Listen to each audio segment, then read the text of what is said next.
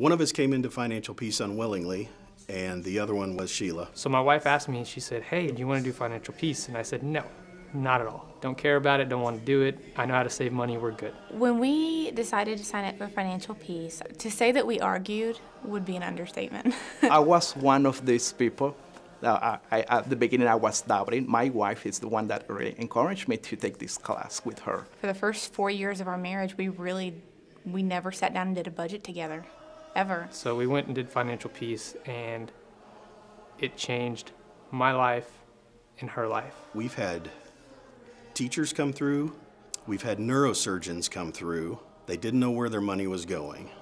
They didn't know what all their expenses were. Some of them didn't even know how much they made. I think one of the biggest things about Financial Peace is it helps you talk the same language. Just having those conversations and working on it together, beginning to have those conversations, being on the same page about finances, what we wanted to do with our money, with savings, and planning for the future was probably the biggest step in the first time around. I think a lot of times when you think about talking about finances or what you're doing, it seems really personal or sometimes selfish, but I think it's important to take that on because it is important to the church and to be good stewards of what God's given us and use His money to the best of our ability. And the class really gave us a framework for understanding God's plan for our money and a dialogue that we could both use that didn't have to do with our families of origin or anything like that, but a dialogue that we could use together to talk about money. And it gave us a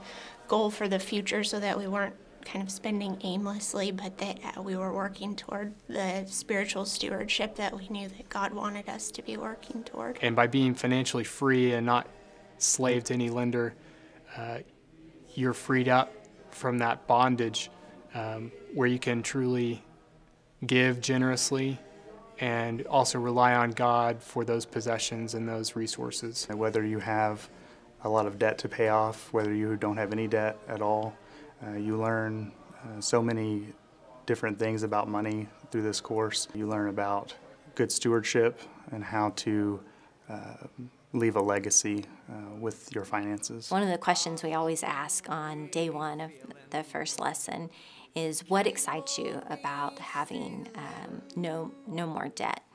And it always impresses me the hearts of Memorial Road members. We are blessed when we give, and we have so many spiritual gifts, and that's why the Apostle Paul talks about the body of Christ is unique and how each member is such an important part, because we all have different gifts, and how we utilize those and how we offer those back to God is our biggest contribution, not only to the church, but to all the people in the world for which He died. And I can't help but think that if, as we work toward this plan, that God is going to blow the lid off of the generosity of this congregation and in a way that nobody really understands right now. And that's one of the greatest things that we can learn from Financial Peace University is that the principle of it is not ours. It's not ours.